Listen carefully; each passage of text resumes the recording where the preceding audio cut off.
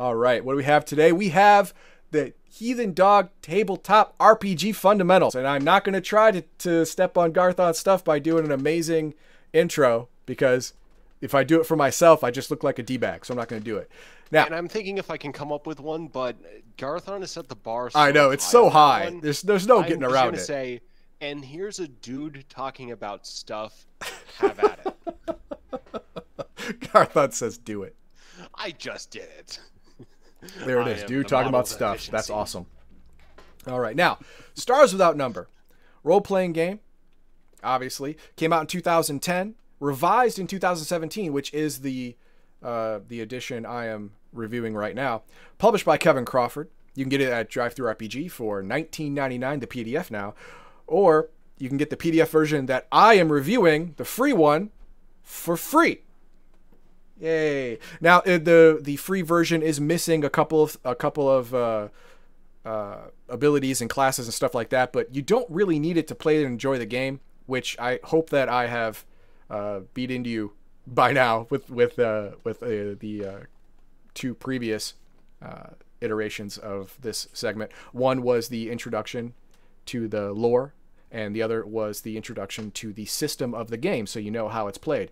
And if you're lucky and you're watching on YouTube, above Duncan's head, you will be able to see a card linking you to one, two, or both of those things. Now, you can get a hardcover if you want. You really want it, you can get it, but it'll cost you $60.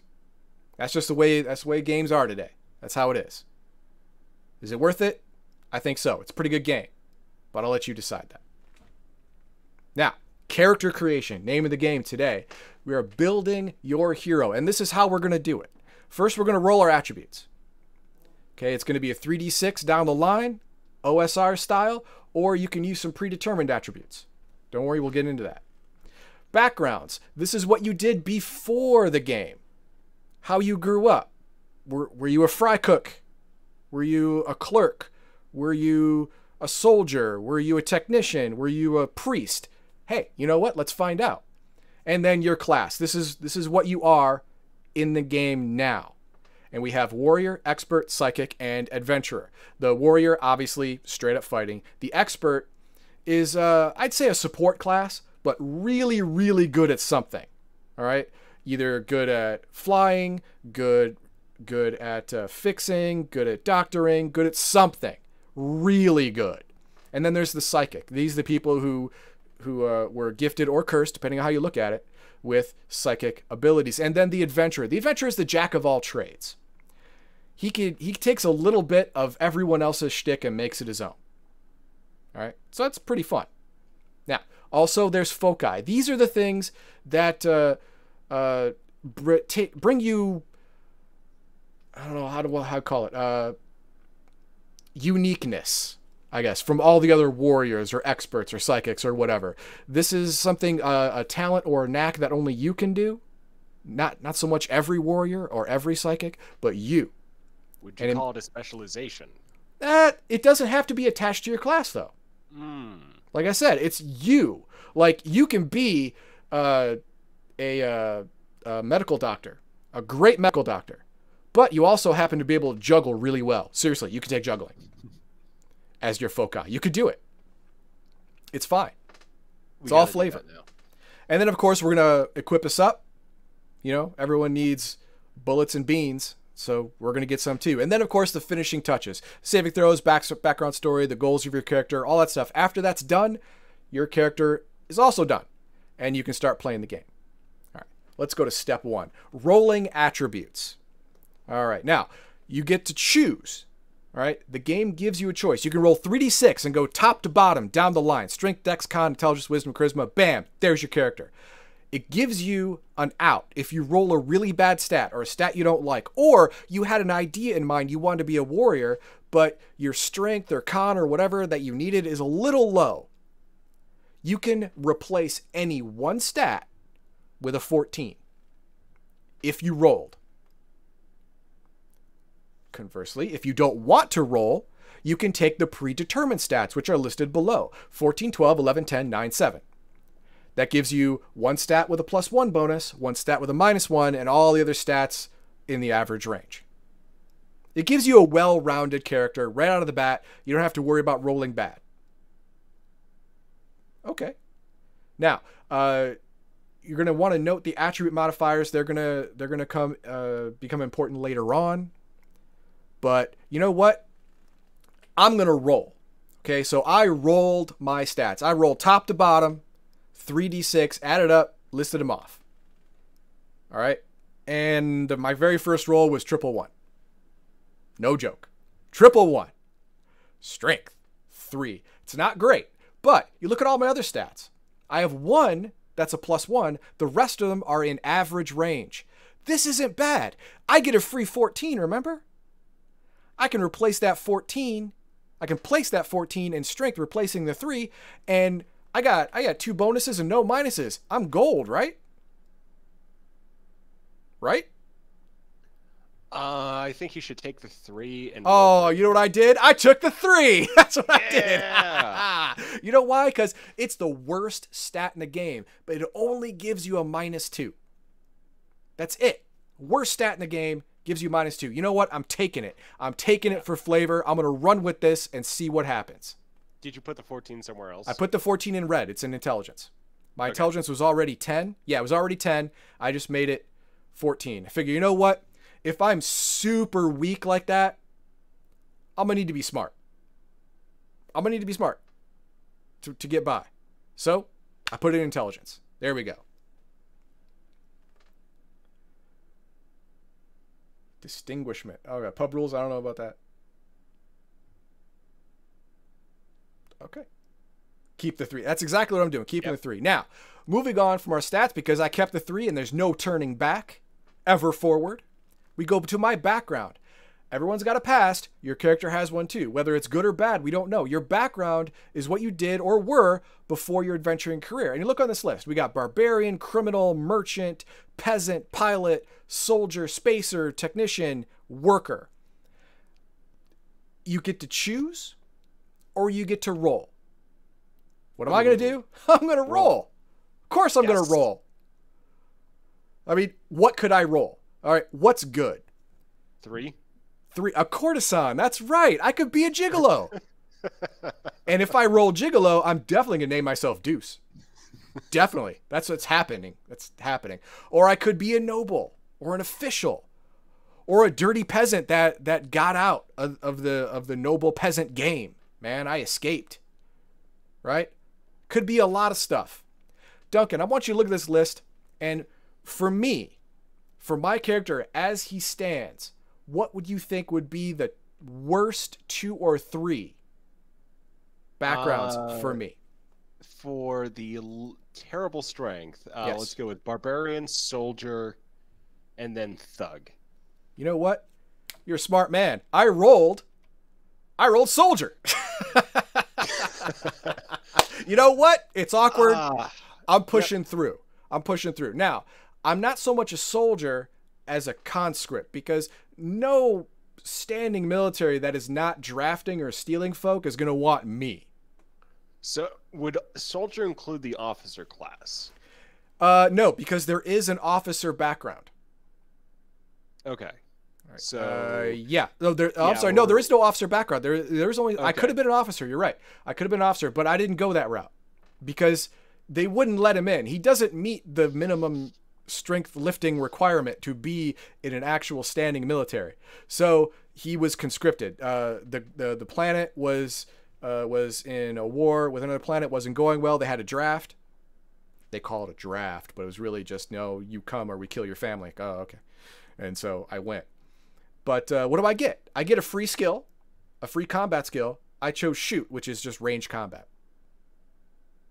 Okay. Figure I don't want to get up and close because then my strength comes into play, and that means I die. But you also can have, at that point, negotiating skills may come into play. That's true. I went another way. Let me show you here. Now, I have 3 choices to go forward. Okay, I can choose the quick skills, which are below Duncan, any combat, an exert skill, and survive skill. That doesn't seem like my bag, right?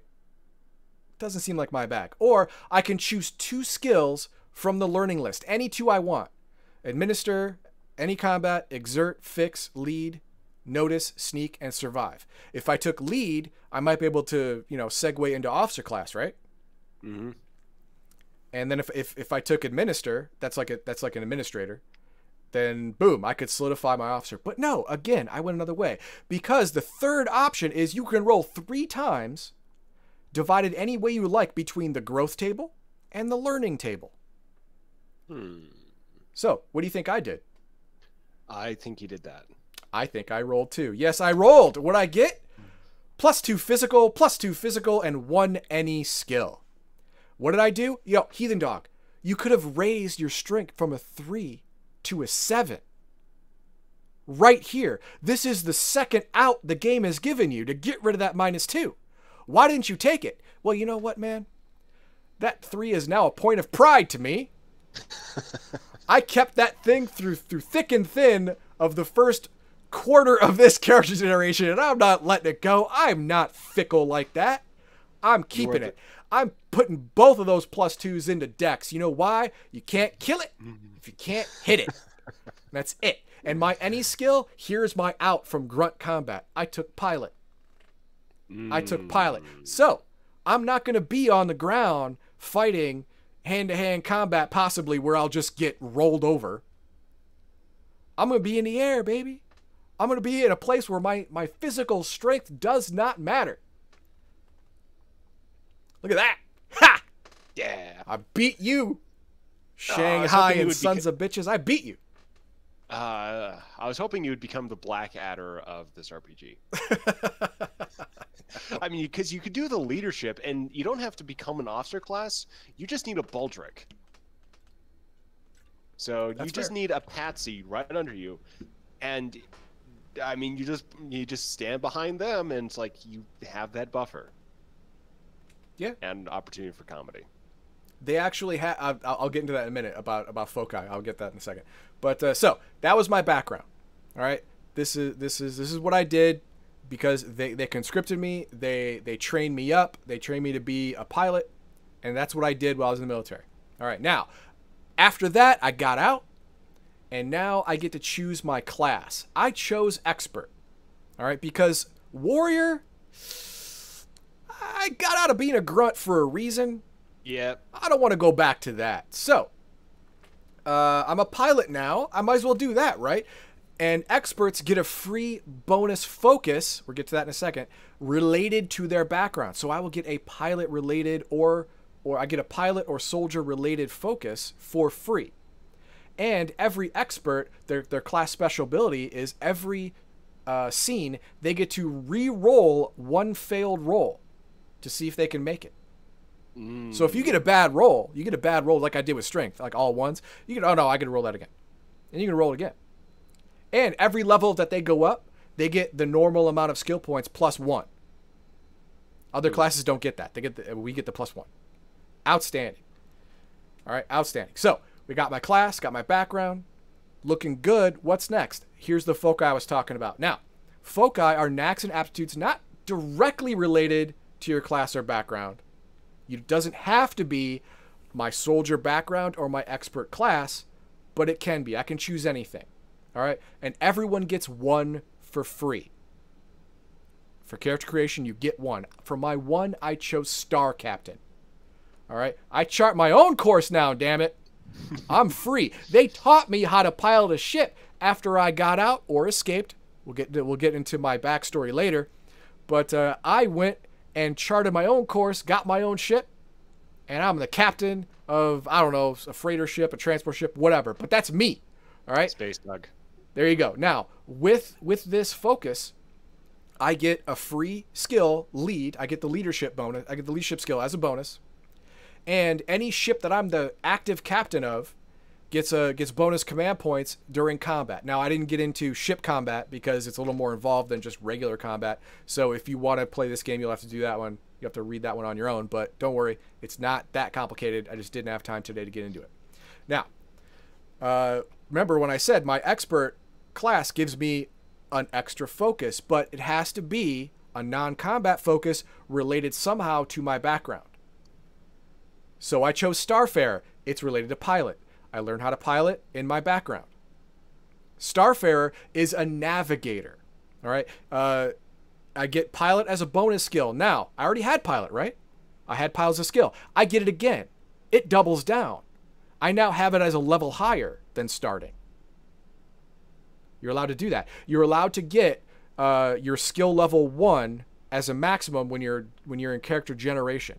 Usually you usually only get skill level 0. You just get it, no bonus when you get the skill. If you get the skill twice, you get skill level 1, which means you get a +1 bonus when rolling. Now, not only do I get that, but I automatically succeed at any spike drill related skill checks of difficulty 10 or less. Now, the spike drill is basically initiating an FTL jump. Average difficulty is 6. Hard is 10. Doing a hard FTL jump, I don't even have to roll. I just make it. It just works. That is great because when you screw up a spike drill, you can just blow up. I don't want that. Nobody wants that. I want a record of getting to and from the places I'm paid to get to and from without blowing up. That's what I want. That's how I make money. So I'm a pilot, a captain, and a navigator. I'm a one-man space machine, baby. I can do it all. Wait, I can't repair the ship. Huh. Uh-oh. That sucks. Anyway, I guess There's I'll think about that later. Now, let's look at my equipment. All right. Now, you have choices. All right. You can roll your starting money and buy from the list of all the equipment in the game. You get to roll 2d6 times 100. But rolling 200, very scary. $200 gets you nothing. It won't even give you a minor set of armor. It'll get you a pop gun pistol. That's what it'll get you. Or a knife. I don't want to do that. I want to pick from a package. And an equipment package is you have a general idea of what your character's like by now. And they have packages that are set up for your playstyle. You know, a thief, an assassin, a soldier, a sniper, a technician, a doctor. You know, they have all of those packages set up. And I chose one. I chose the civilian package. You know why? It gives you the most money. You get secure clothing, which is your basic armor. You get a communications pad, which is, you know, enterprise, beam me up, whatever, you know, whatever. And you get 700 credits. All right, that's better than an average roll. If I'm just rolling money and trying to choose and buying items from there. An average 2d6 roll is going to be about 600 credits. I get 2 free things and 700 credits. I saw that as a deal all day. Deal all day. Whatever I don't have, I can buy. Awesome. It's great. It's gravy. Now, the finishing touches. This is where you dot the I's, cross T's, all that good stuff. I get an extra skill. All player characters at character generation get an extra skill at the end. I chose Fix.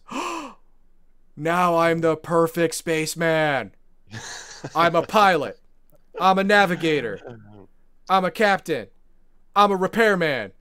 I'm a one-man space machine. It's now official. I don't need a crew. I don't need to pay nobody. I'm self-sufficient. As long as I'm in my ship. I step out of my ship, I'm a pile of wet rags, but whatever. So, now I roll my hit points. Now, for the non-warrior or an adventurer that doesn't take this portion of the warrior skill set, all you get is a 1d6 plus your constitution modifier every level in hit points. I rolled a 5. I lucked out. I rolled a 5. Could have gone the other way, but it didn't. Now, my attack bonus, unless you're a warrior or an adventurer who took that aspect of the warrior as their own, you get 1/2 your level rounded down to your general attack bonus. Well, 1/2 my level rounded down to 0, so there you go, 0. Now, saving throws. Again, this is where that 3 doesn't really matter much anymore. Again, because it would if it was based on my physical saving throw, which strength is one of them, I would have a physical saving throw of 17 out of 20, which is awful. You have to roll equal or higher to your saving throw to succeed. So, of course, lower is better. But this game gives you an out. If you've got one dump stat, like one of your stats is just a dumpster fire like mine, physical saving throw, you get to choose which stat it's based off of, either strength or con. Well, my con's normal, so I chose con. So my physical saving throw is 15. Mental, you get to choose charisma or intelligence. Well, my intelligence is +1, so my mental saving throw is 14. For evasion, you get to choose dex or wisdom. Well, my dex is 18, man. I'm choosing that. Boom, evasion saving throw 11. Well, there you go. And here's my character sheet. I will embiggen it for everybody. And my character's name is Jimmy Falco. Jimmy Falco was born and raised on Epsilon 17. He was a farmer like his father before him, until one day the world government, that has been in a protracted war for years with a neighboring planet, were running out of soldiers. So they decided to draft some people from Jimmy's town. And they said, Jimmy, you're of fighting age. You're not that big, but we need bodies. So we need you to enlist. He's like, and I said, I don't want to. He said, okay, that's fair. That's fair. If you don't, that's fine. But we're going to kill your parents and your sister. Oh, okay, then where do I sign? So he signed up. And during his time, he made sure that on the aptitude test, he scored really, really badly in the physical part. Wasn't that hard. But he scored really, really well in the hand-eye coordination, which, again, wasn't that hard. So they trained him up to be a pilot. He was a drop ship pilot. Not the safest kind of pilot, mind you. He has to fly into enemy zones, drop off troops, get back up to the main ship in orbit, and do it all again as long as the conflict is going. It's not a safe deal, but he did it. He did it well until the tide was turning. Not tide turning, but, you know, it was in the wind that his side was going to lose. So right when it was starting to get really hectic, when his military was falling apart, he stole a ship, got out of there, hid out for about 18 months, long enough to change the paint, change the VIN numbers, and he sold that ship.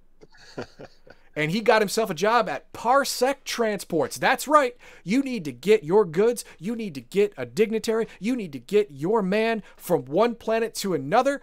Call Parsec Transports. We get you there guaranteed. So he became the captain of a transport ship for Parsec Transports. And he was having a good time. He's having a good time right now. That's Jimmy's backstory. That brings us up to right now. And you can see in his skills, he has fix, lead, shoot, and pilot. All right, so fix, lead, and shoot have no bonuses. He just has the skill. So he rolls 2d6. But pilot, oh no. Pilot, he rolls 2d6 plus 1. Now remember, your attribute bonus or detriment come in after this. So for fix, that's intelligence. He gets a 2d6 plus 1 because his intelligence is plus 1. For lead, that's charisma. He doesn't get a bonus for that. For shoot, that's dex. He gets a plus 2. And for pilot, that's dex. He gets a plus 3 total. That's awesome. He's not failing any rolls anytime soon. That's right. And he doesn't have a gun. Now, you recall in his equipment package for civilian, he did not have a gun because he's a civilian. He doesn't need a gun. Parsec Transports comes with security. Of course, this is a jumping off point for the game master to get me into trouble or introduce the rest of the party to my ship, and people are attacking them. They attack my ship because they want to get at them. I get them away. We're hiding, and we form a bond. We form a party, and Parsec Transport says I stole their ship. Well, you know what? I stole one ship. I'll steal this ship too. I repaint it. I pull an expanse on them, and boom, my ship. You were really, really close to just being Captain Mal from Yes. Firefly. Yes, I am. You just need the gun and a little bit more of a gap between the war. Yeah. And you're golden. And, not have the strength of a small toddler. Well, I don't know. That'll help. Captain Mal wasn't... He wasn't overly strong, but he wasn't stupidly weak like I am either. Yeah. So, there you go. There it is. So that's your character for Oh, thank you very much. Baldahar, outstanding. Thank you. Tier 1, outstanding. Yeah, he found the button. He did. He found the button. You didn't find the button. So that is Stars Without Number character generation. We've gone through the introduction to the backstory. We've gone through the system, and now we've gone through character generation. If you watch all 3 of these videos, you will be able to not only understand the game, know where it's coming from, make your character, and play it. You'll like it. Because it's a good game. You know what's not to like? It's an excellent game. Yeah, this has been a really good setup. Yeah. So, what are your thoughts about this segment? Did I miss something? I mean, I told you I missed. I didn't miss, but I purposefully did not do space combat. But did I miss something else? Something I should have been. Oh, here's another one. Who's this? Pax Veronica. Oh, Pax, thank you very much. Outstanding. Can you be a Terminator? There is a special foci. It's an alien/AI foci that you can choose. It takes your free slot. You have to burn your free slot. But you can be an AI robot. You can. And that comes with perks. You get automatic armor. That's really good. Not like secure clothing like I have. No, actually really good automatic armor. And you get multitasking and you get eidetic memory and all that stuff for free. Because all the skills are built into your foci. That's AI. So yes, you can. You can be Bender if you wanted to. I don't know why you'd want to, but you can be. Do it. So what are your thoughts on character generation? I mean, do you think it's easy? Do you think it's hard? Duncan, what'd you think? Was that easily followable? This was really easily followable. Yeah. I mean, just from starting off, point your skills, your set, everything was very intuitive, followed one to another, and you're winnowing down to create a character, so you have a really good feel of who you are by the end of this. So I really like this starting process. What I liked about it is I decided to keep that 3. The game gave me 2 outs. Yeah. To get rid of that 3. 2 outs. Of course, I didn't take it because, whatever. I want the 3. But the game is forgiving. It is forgiving. But I want you to understand, just like I said during my treatise on the system, the reason that the stat bonuses and detriments are so low is because these low stats and high stats are supposed to be for flavor. They're not supposed to be hugely impactful on gameplay, and that's exactly how they play out. All right, so do you have any suggestions for my next tabletop RPG? I'd love to hear it. Stars Without Number was actually a suggestion, so give me another one, and I love it. Star Trek Adventures. Star Trek Adventures? That's tabletop? Yeah, that's tabletop. That's what the devs have played when they've done the Pathfinder Adventures and the Sally Ride, Shield of Tomorrow. It's a Pathfinder-based game? No, that's actually what Sir Boulevard and his company named their ship. Oh, so it's by Morpheus, so I don't know what it's conceptually most similar to, but I've seen it played in 3 different settings, and people have had a lot of fun with it. And it's one of the creative projects a group of ex-Foundry authors have gotten up to. So okay, cool. Well, we've got that, and we've got Symbarum from Sheris and Sketch. I never heard of Sketch from Hippie John. I don't know if that's a real thing. That might just be me drawing more tardigrades. Oh, could be just you drawing more tardigrades. That's fine. All right. Well, if you want more Heathen Dog, you can check out YouTube. You can go ahead and like, share, and subscribe to our YouTube channel. You can see all of my past segments, anime and RPGs. And of course, we have members only chat and giveaway if you decide to become a YouTube member, and it counts toward our Patreon goals, so we can activate the all platform prizes. So that's what we want, right? So go ahead and do that, and remember, be a Legionnaire.